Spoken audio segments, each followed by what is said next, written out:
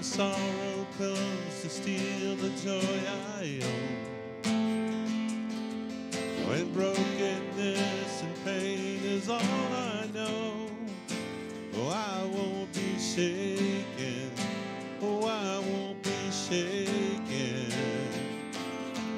My fear doesn't stand a chance when I stand in your love. My fear doesn't stand a chance when I stand in your love. My fear doesn't stand a chance when I stand in your love.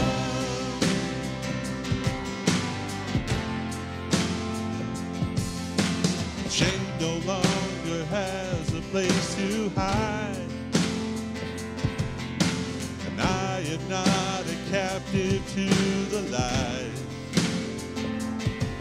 I'm not afraid to leave my past behind.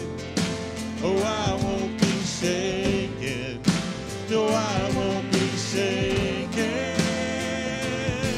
But my fear doesn't stand a chance when I stand in your love. My fear doesn't stand a chance when I stand in your love. My fear doesn't stand a chance when I stand in your love.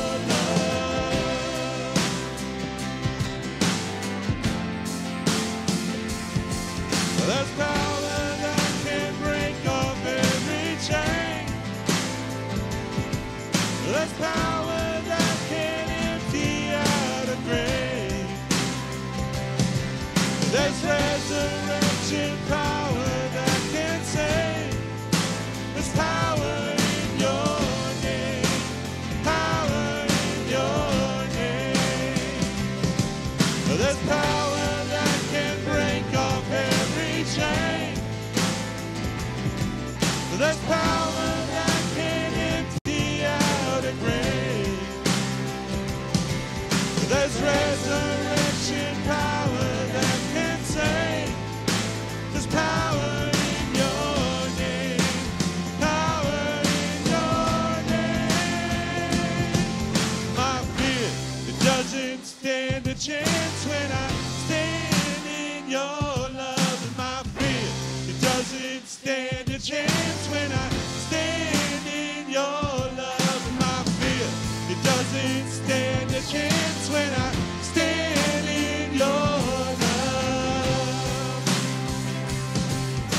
One more time. My fear doesn't stand a chance when I stand in your love. And my fear doesn't stand a chance when I stand in your love. And my fear doesn't stand a chance when I stand in your love.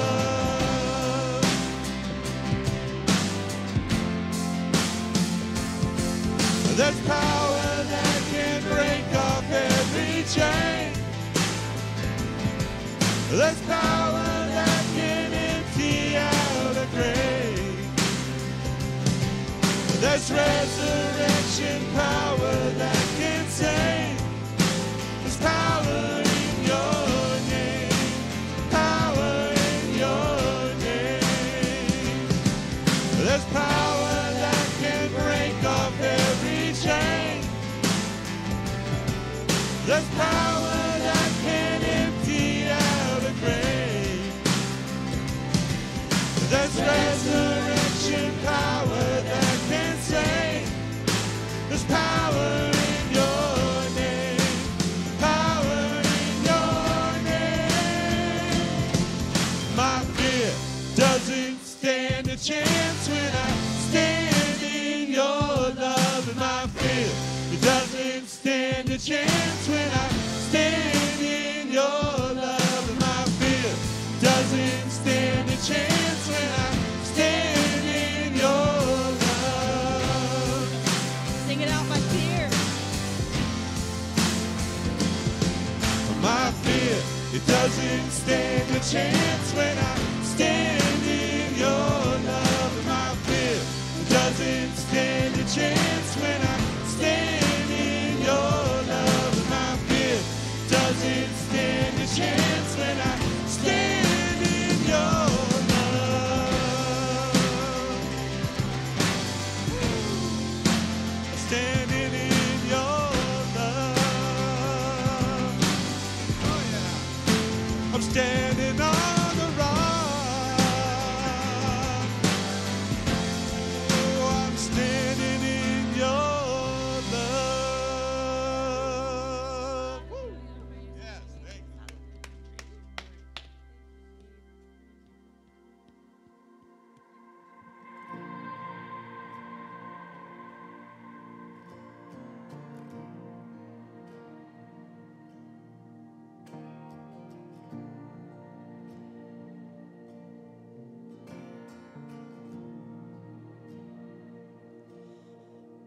Christ is my firm foundation,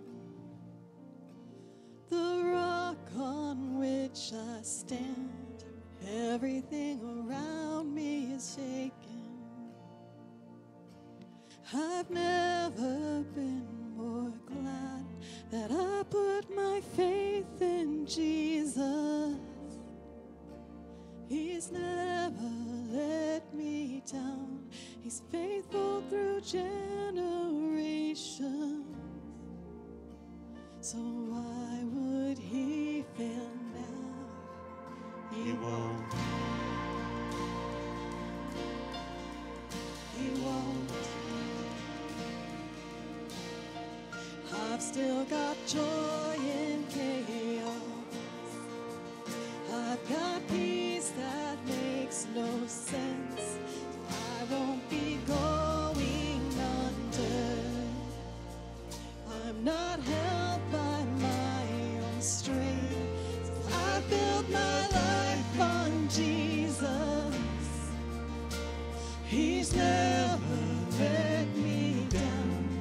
He's faithful through every season. So why would he fail now? He won't. He won't. He won't fail. He won't fail. He won't. He won't. He won't fail. He won't fail. Christ is my firm foundation, the rock on which I stand. When everything around me is shaking, I've never been more glad that I put my faith in Jesus. He's never let me down. He's faithful through generations. So why would he fail now? He won't. He won't. He won't fail. He won't fail.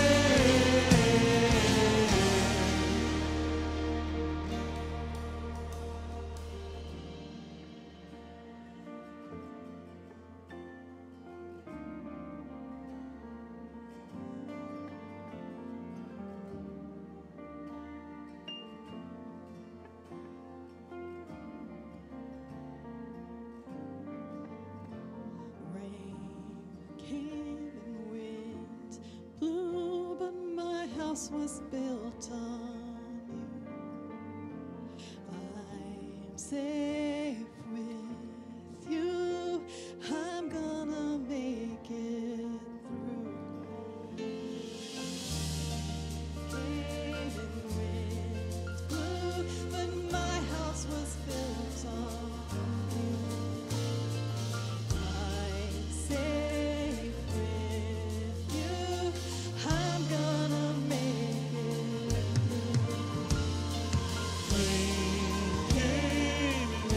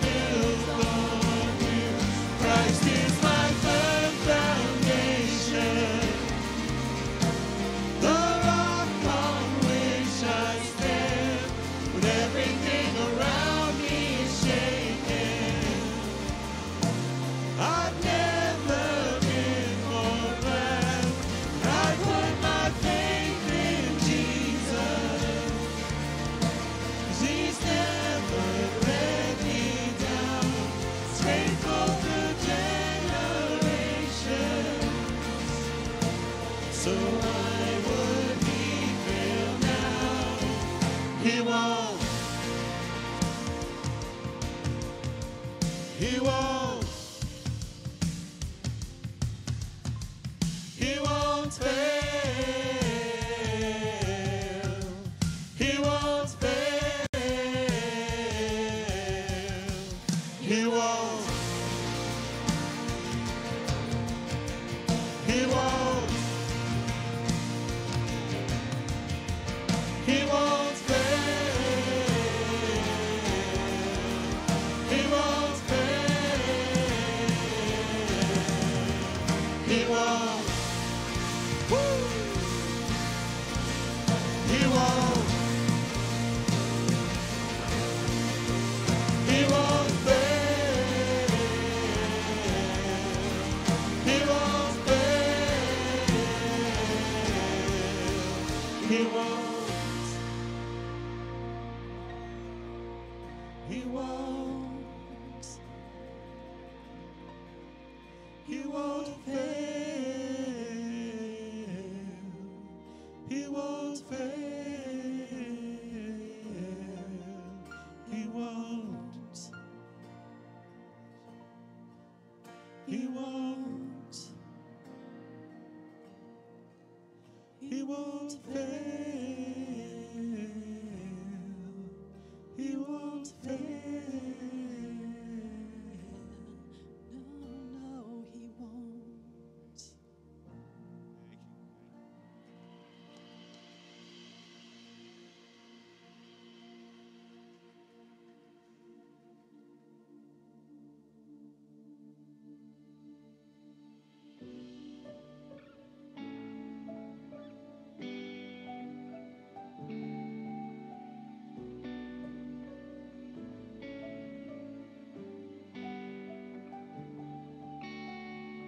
The Lord is my shepherd, and He is everything I need. So I will not worry.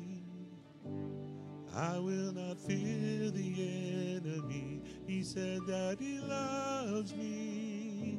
He said that He's with me, even though I walk through the valley of shadow and death, and still I know He has good plans. He has good plans for me. So I will take heart in deserts and gardens. He has good plans. He has good plans for me. If I know my Father, I know my Father has.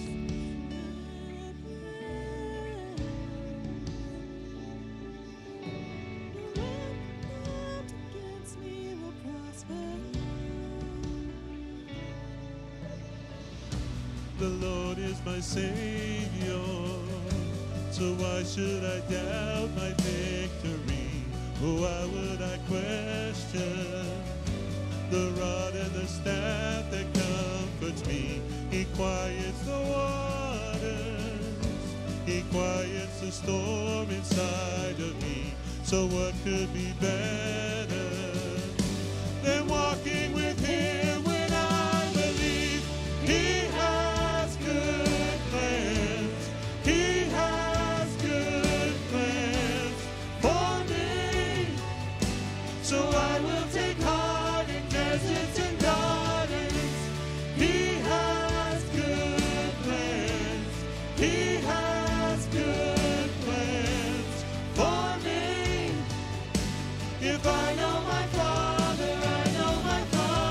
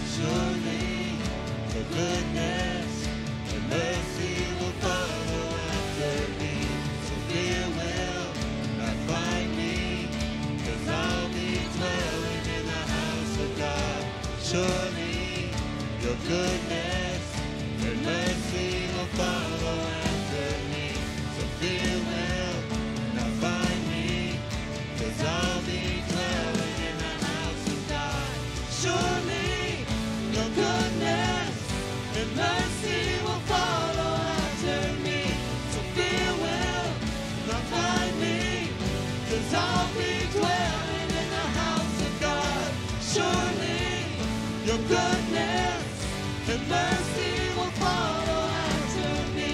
So fear will not find me, 'cause I'll be dwelling in the house of God. He has good plans. He has good plans for me. So I will take part in deserts and gardens. He has good plans. He has good plans for me. If I know my Father, I know my Father has good plans. Good plans. Good plans. If I know my Father, I know my Father has good plans. Good plans. Good plans. If I know my Father, I know my Father has good plans.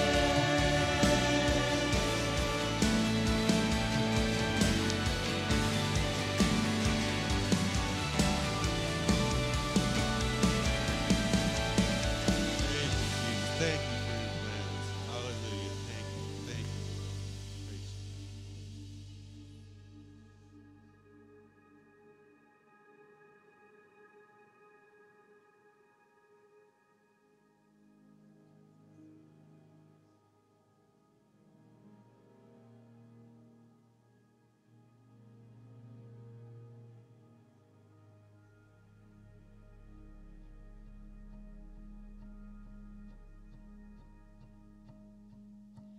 Oh, the perfect Son of God in all his innocence.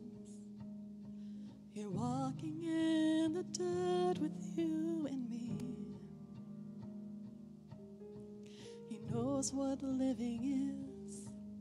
He's acquainted with our grief.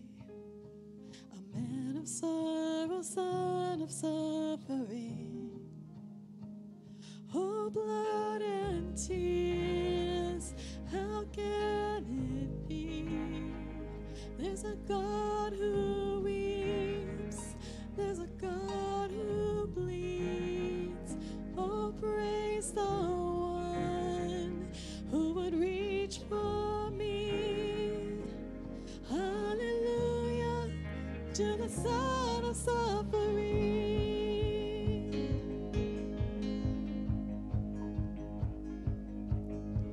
Some imagine you are distant and removed, but you chased us down in merciful pursuit.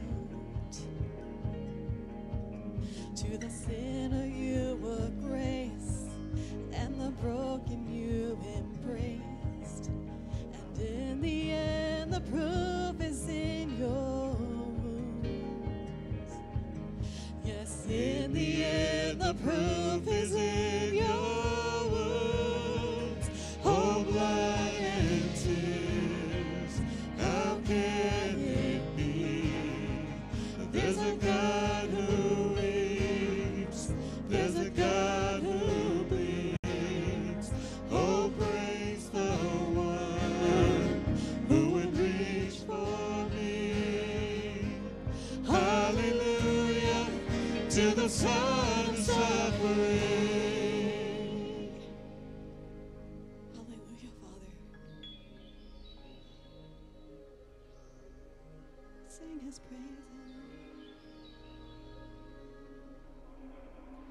Your cross, my freedom, your stripes, my healing, all praise, King Jesus.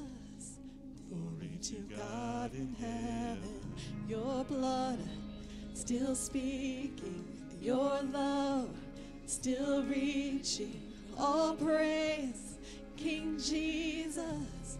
Glory to God forever, your cross, my freedom, your stripes, my healing, all praise, King Jesus. Glory to God in heaven, your blood still speaking your love, still reaching all praise. King Jesus, glory to God forever. Glory to God forever. Glory to God forever. Glory to God forever.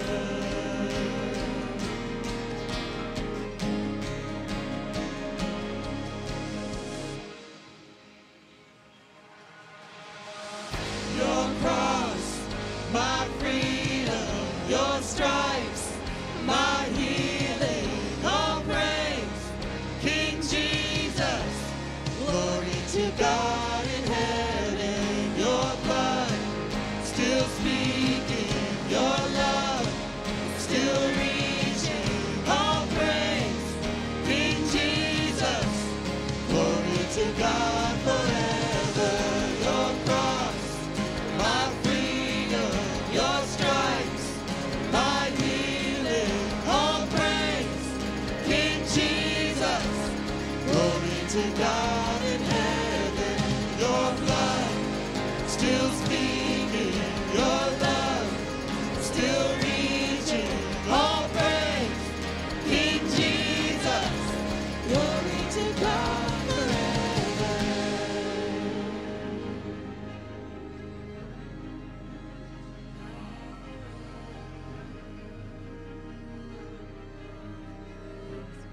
Glory to God forever. Glory to God forever.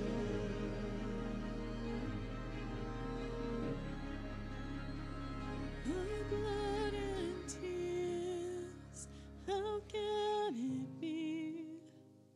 There's a God who weeps, there's a God who bleeds. Oh, praise the one who would reach for me. Hallelujah to the Son of suffering. Hallelujah to the Son of suffering. Sing hallelujah. Hallelujah to the Son of suffering. Hallelujah to the Son of suffering. Hallelujah to the Son of suffering. Hallelujah to the Son of suffering.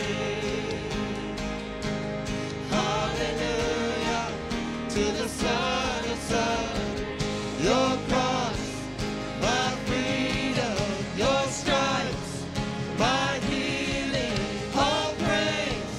King Jesus, glory to God in heaven. Your blood, still speaking, your love, still reaching, all praise. King Jesus, glory to God forever. All praise. King Jesus, all praise. King Jesus, all praise. King Jesus, glory to God forever. All praise. King Jesus, all praise. King Jesus, all praise. King Jesus, glory to God forever. Lord Jesus. Glory to you forever. Hallelujah. We praise your holy name. Continue to work in our hearts as Pastor brings your word. Fill him with your spirit. We love you in Jesus' name. Amen.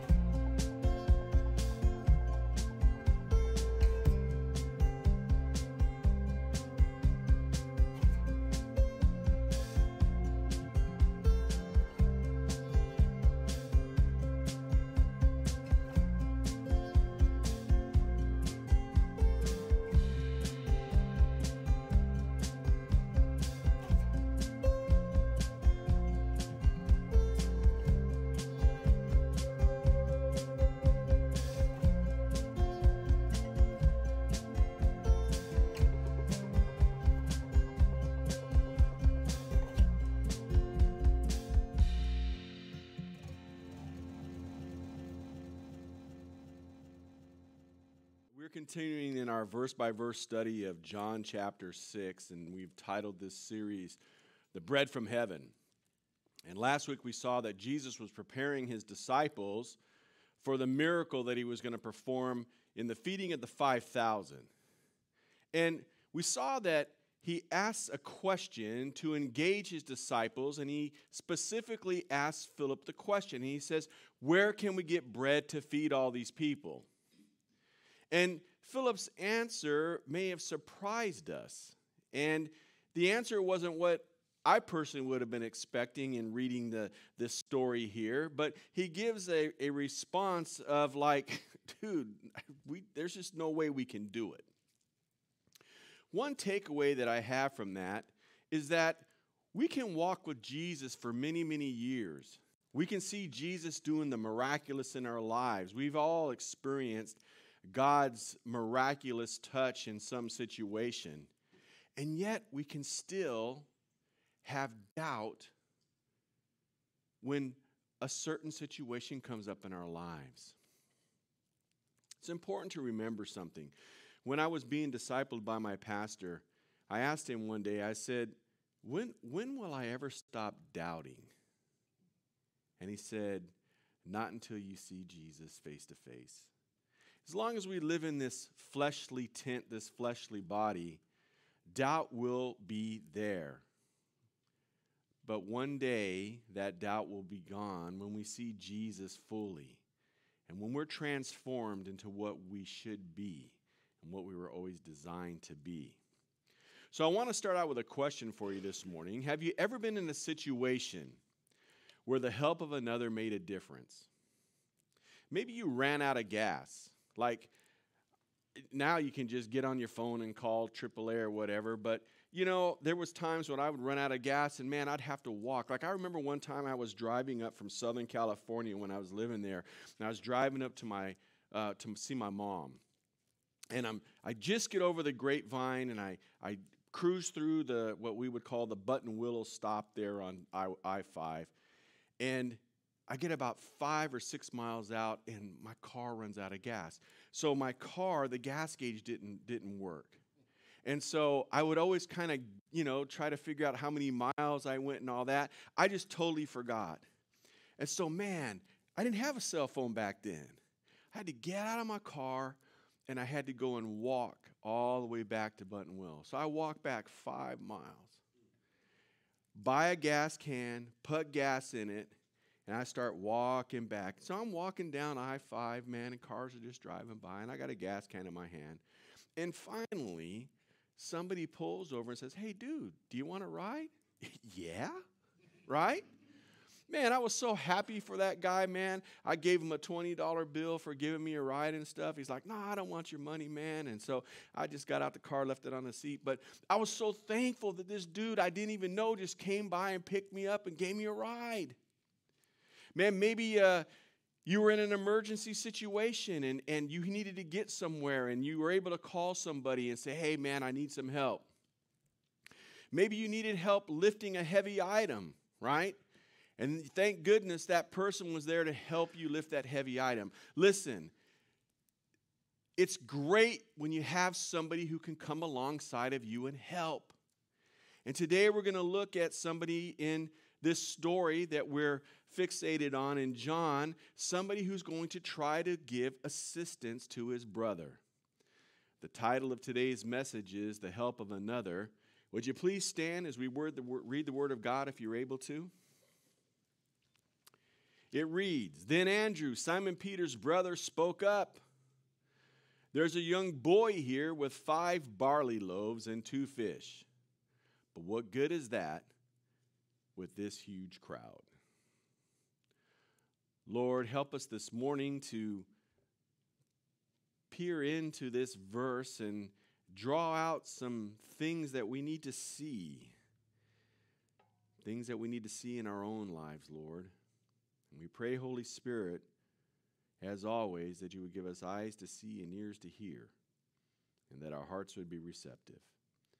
We ask this humbly now, in the mighty name of Jesus. And all the church said, Amen. Amen. Please be seated. So, if you remember last week, Philip had replied that they did not have the resources to feed this multitude. And we saw that it was a far cry from what his response should have been. As we mentioned last week, Philip had been with Jesus for several years. He had seen the miracles that Jesus had performed. And yet, his answer did not reflect what he had seen. Remember, he said, even if we worked for months, we would not have enough money to feed them. Philip, for whatever reason, could not get his mind around the fact that with Jesus, anything was possible. And then Andrew steps in. Nothing like a friend to come and bail you out of a situation, right? You ever had that friend who just sees like you've just said the wrong thing and they jump in to try to help you out, man, so you don't look so bad? Well, Andrew was this type of person for Philip, I believe. And what I want to do this morning is I want to look at the similarities between Philip and Andrew. And there's two specific similarities that I want to draw out in this verse. Here's the first one. Both Philip and Andrew bring others to Christ. Well, how do you see that in that verse, Pastor? Well, let me tell you how. If you go back to verses 8 and 9, it says, "Then Andrew, Simon Peter's brother, spoke up. There's a young boy here with 5 barley loaves and 2 fish." So Philip gives his answer to Jesus, and Andrew immediately jumps in. And here's what he says. He says, look, here's this young boy. He presents this young boy to Jesus. And it appears that Andrew is in the business of introducing people to Jesus. The first time we see this is with his brother Peter. If you go to John chapter 1, verse 40, it reads this. Andrew, Simon Peter's brother, was one of these men who had heard what John said and then followed Jesus. Andrew went to find his brother Simon and told him, "We have found the Messiah," which means Christ. Then Andrew brought Simon to meet Jesus, and looking intently at Simon, Jesus said, "Your name is Simon, son of John, but you will be called Cephas," which means Peter. So we see in this passage of Scripture here that Andrew hears John. What John? John the Baptist, as he's saying, "This is the Lamb of God who takes away the sins of the world." And he hears this message that Jesus is the one, and he begins to follow Jesus. But what is his first thought? Man, I got to introduce my brother to this guy. So he goes to his brother Peter and says, "Dude, this is it. This is the man. This is the one. It is the Christ, the Messiah." And he brings his brother to Jesus. Now he sees this young boy, and he does the same thing. "Lord, look, here's this boy. Here's this boy, Jesus." Such a beautiful heart that Andrew has of bringing others into the presence of the Lord. The thing is that Philip has this very same mindset. If you go back to John chapter 1, starting in verse 43, the very next verse, it says, "Then the next day Jesus decided to leave for Galilee." So they're back in Galilee. "And finding Philip, he said to him, 'Follow me.'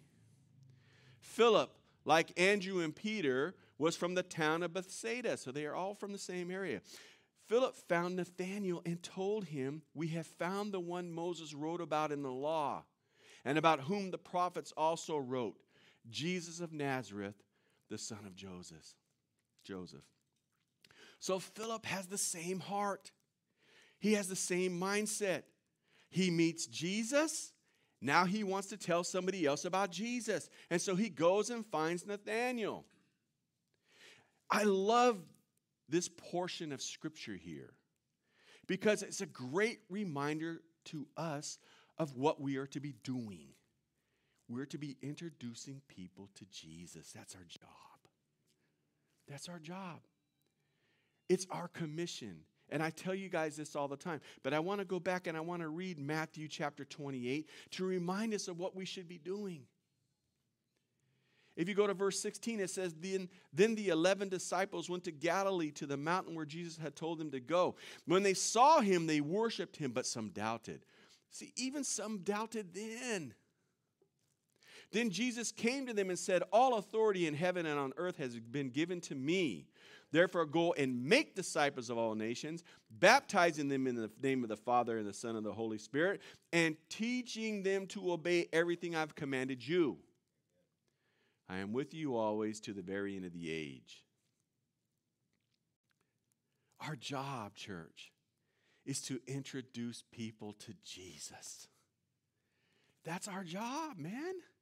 That's job one. If there was a job description for being a Christian, it's introducing people to Christ. But I'm going to tell you something, man. We are closet Christians. We do not want people to know we follow Jesus. We're afraid of what others might say. We're afraid of the backlash. But we cannot be afraid, church. We must live our lives as Christ has designed us.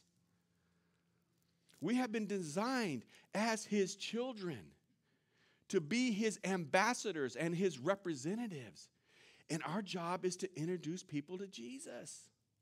Yes, some people are not going to be receptive, but that's not what Jesus said. He said, look, not everybody's going to come and run to Christ, but we have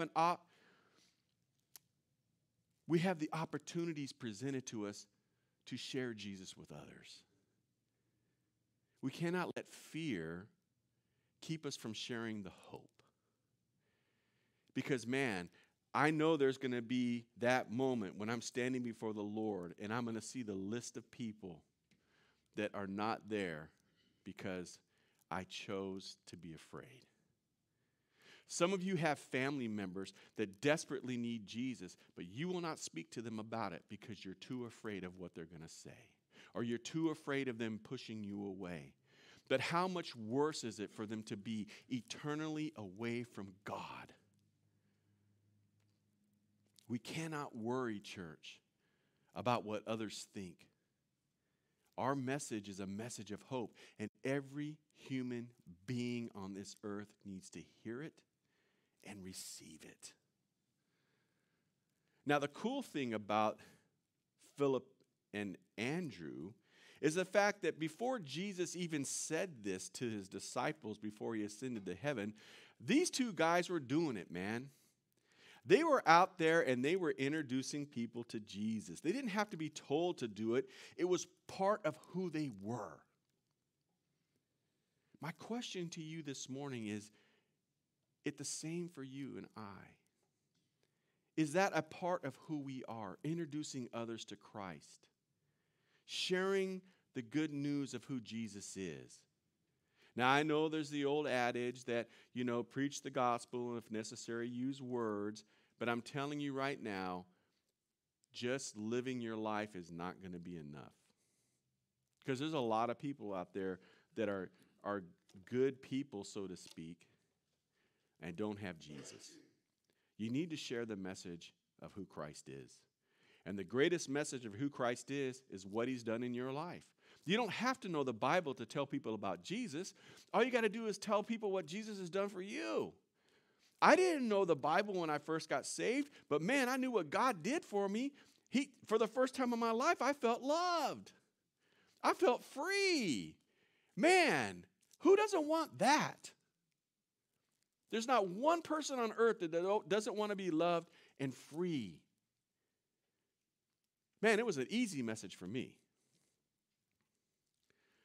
I love these two disciples' hearts, sharing the love of Christ, and I pray the same thing for us this morning. Now, it's interesting that Philip is asked the question, right? But then after the question and Philip's response, here comes Andrew alongside. And here's what I really believe, is that they had a special bond. In 1 John, we saw that they both were the first disciples to be called by Jesus. Both were from the same place. Both were from Bethsaida. And I believe they probably knew each other. They probably worshiped together as fellow Jews. And both of these guys had a passion to share Jesus with others. And so here comes Andrew alongside of his brother, and he provides an answer to the question asked by Jesus.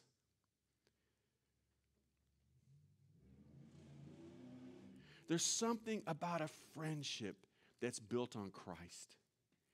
It's different than any other relationship that you have.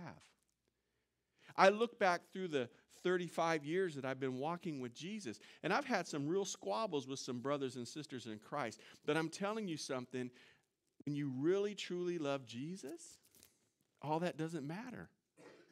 Because you'll forgive each other, and you'll move on with each other.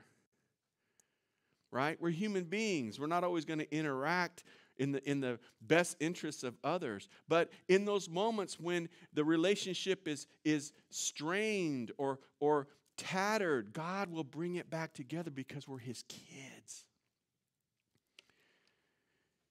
And Andrew and Philip had this unique friendship, I believe, and this unique bond. And they had a lot of similarities. And the second similarity is this, is that both provided an answer that left out Jesus. Andrew chimes in. He says, look, this boy had 5 barley loaves and 2 fish. Now, real quick, the 5 barley loaves and 2 fish is interesting. These 2 items are mentioned. Barley was always regarded as a very simple food. It was more often fit for animals than it was for people. So this means that this young boy, he probably came from a very, very poor family. In the Talmud, which is the commentary on the written and oral Torah, there is a passage where one man says, there is a fine crop of barley. And the other man says, tell it to the horses and the donkeys, right? Barley was not something that people typically wanted to eat.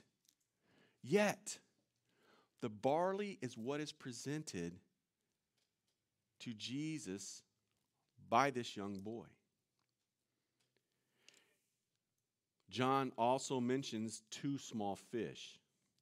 Now, the other gospel writers, they use the ordinary word for fish in the Greek, which is ichthyes. But John here uses a different Greek word. He calls them asperia, indicating that these 2 small, perhaps salted fish to be eaten, they were eaten as a relish along with cakes or barley. Kind of like if you've ever had sardines, if any of you out here ever eat sardines, you take them, you kind of smash them down and grind them up and you put them on crackers and stuff like that. Kind of the same thought here. In essence, what's being presented here, the barley and the fish, is of little significance. It's at the lowest of the food chain. Here's what you need to understand. There wasn't much to work with. But God doesn't need much, church. In fact, God doesn't need any help at all. Andrew appears to be bringing a solution to Jesus, knowing that Jesus will do something with it. However, that's not the truth. He brings a solution in the sense that he points out that there's these 5 loaves and 2 fish. But his next response tells us that he was in the same mindset as Philip. Look at what he says in verse 9. But what good is that with this huge crowd? So you come and you say, hey, look, here's a boy with 5 barley loaves and 2 fish. And then in the same breath you say, but what good is it? So why even suggest it? No, Andrew suffered from the same thing. He suffered from a lack of faith. He saw with physical eyes and not spiritual eyes. In church, a lot of times we get in situations and we see things through the physical when we need to see things through the spiritual. I tell you all the time, anything that's manifested into the physical world first happens in the spiritual. That's biblical. Read it. It happens in the spiritual first. Andrew had seen the miraculous things Jesus had done. Just like Philip, he had seen it. He had seen the water turned into wine. He had seen the dead resurrected. He had seen the lepers healed. He had seen all of these things. Yet his response shows that he had a lack of faith in what God could do. If we take anything from last week and this week, take this. Let it be that God can accomplish what he wants no matter what the circumstance is, church. No matter what your circumstance is this morning, God can get you through it, and he will get you through it. Now, as we learned last week, Jesus was preparing and testing his disciples for this miracle, right?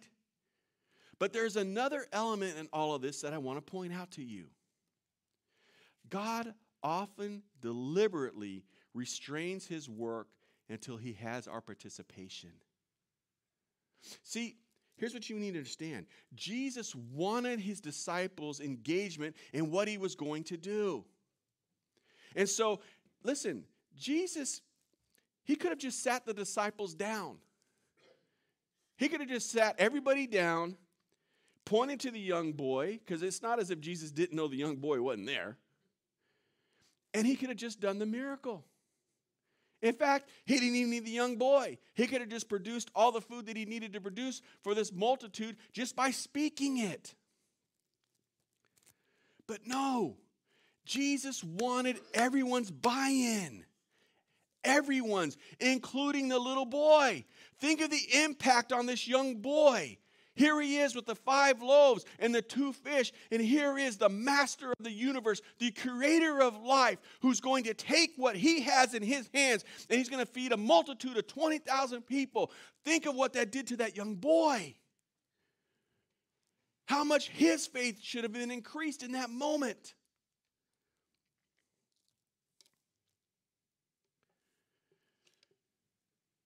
Jesus wanted everybody's participation. Everyone. He wanted to draw everyone in. And sometimes God will wait to do something until we're all in.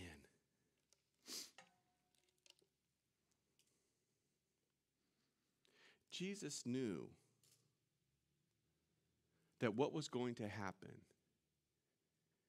was going to have a tremendous impact on his disciples' lives. He knew by drawing them in and allowing them to participate in the decision, allowing them to participate in what was going to happen, one day they would be in similar circumstances, impossible situations, and they were going to be able to look back and draw on what Jesus had done and realize that that same drawing power that was there then would be with them now. Here's the thing. I think it's the coolest thing in the world that God lets us be involved in his work. And the problem is, church, is that a lot of us don't want to participate. We think coming here to the house of the Lord, that's the end all, and it's really just the beginning. This is where we should come to get reset for the week.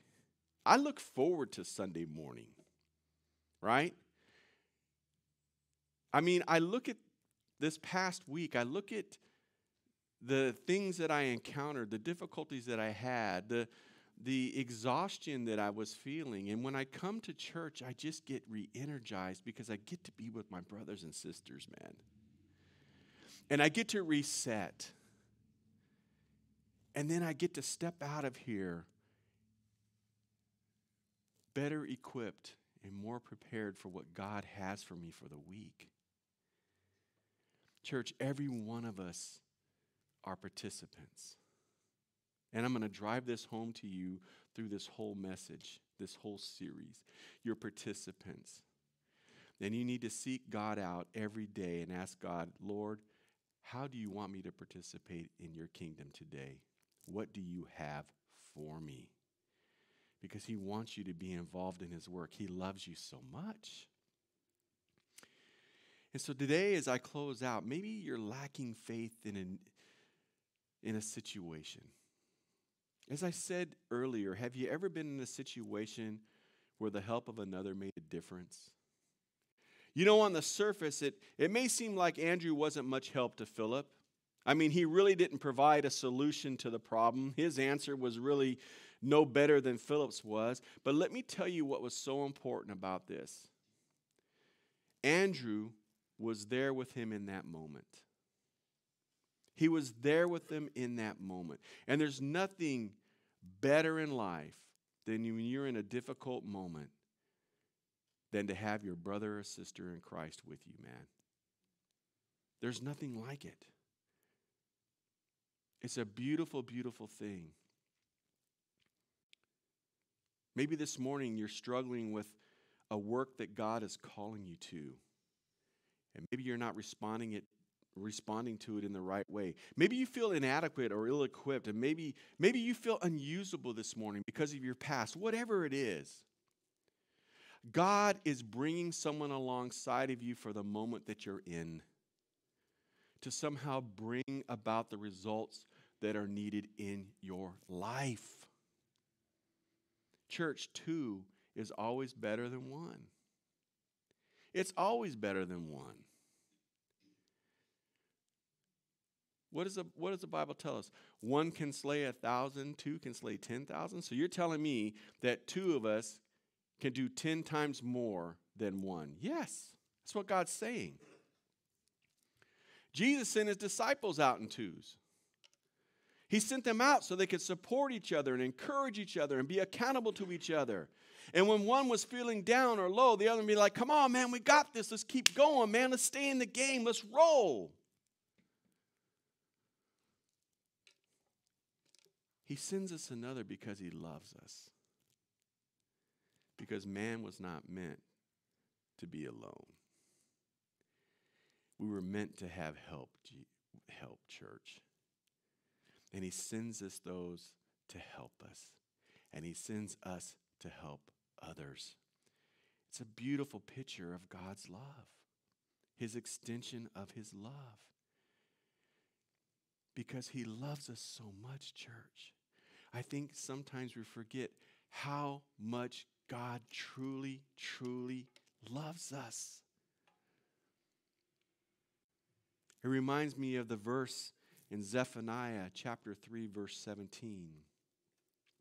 It says, the Lord your God is with you, the mighty warrior who saves. He will take great delight in you. In his love, he will no longer rebuke you, but will rejoice over you with singing. Think about that verse. This mighty warrior, this Lord your God, he's in the business of doing one thing, and that's to save us. It says he will take delight in you. Like, I think about this verse, and as I was dwelling on this verse, it reminded me of when my little baby granddaughter comes and sees me, right? She's not a baby anymore. She's 5, right? But she has my heart. She has my heart. And I take great delight in her. Even when she comes over to my house crabby because she's got to go to school in the morning or whatever, I still take great delight in her. I love her. I love her so much. It says in this verse that God will rejoice over you with singing. And I can remember when she was little and holding her and singing to her. And I was rejoicing in my heart over this little baby girl that I was holding in my hands. God rejoices over you in singing. He sings over your life. Church, we come in here on Sunday mornings and we struggle to open our mouths and sing to God. We struggle. We don't want anybody to hear us singing. I can't sing. Who cares? We don't want to raise our hands. We don't want to have too much emotion because we got to be like this. No, we should be like God is over us. He rejoices over us with singing. But do we do the same thing when we come into the house of the Lord? No.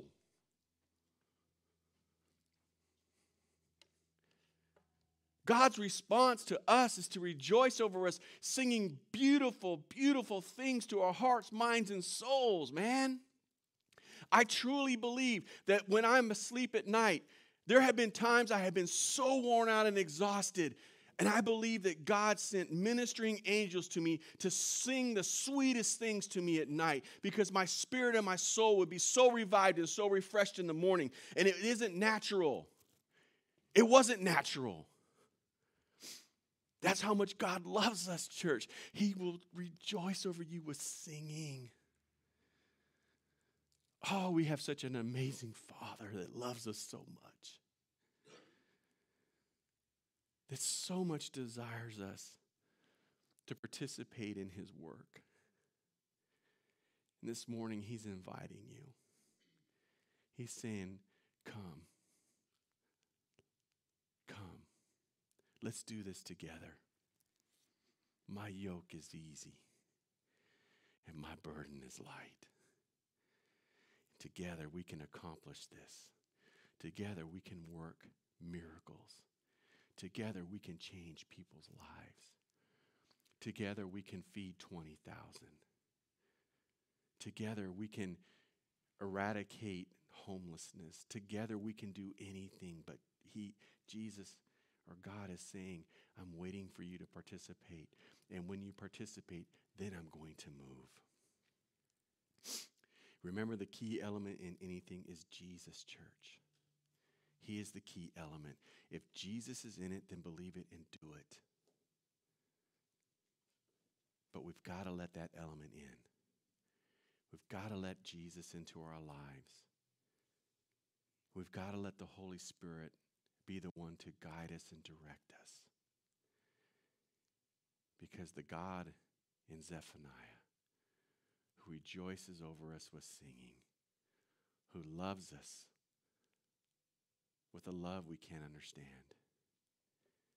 is extending his hand and saying, come with me. Together, we will change the world.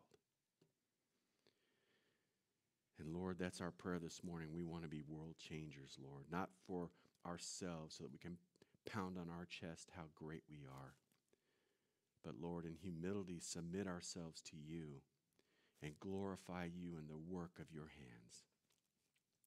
I pray for my brothers and sisters today who are struggling, who are searching, who are doubting, who are fearing, Lord, that you would continue to rejoice over them with singing, that they will experience you taking delight in their lives. Lord, that you would wash over them with goodness and mercy and all the grace that you've summoned up with the death of your Son on the cross.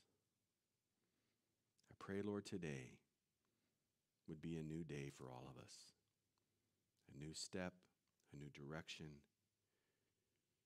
and full participation, Lord, in the work you have. Thank you, Father. Bless us and keep us. In the name of Jesus we pray. Amen.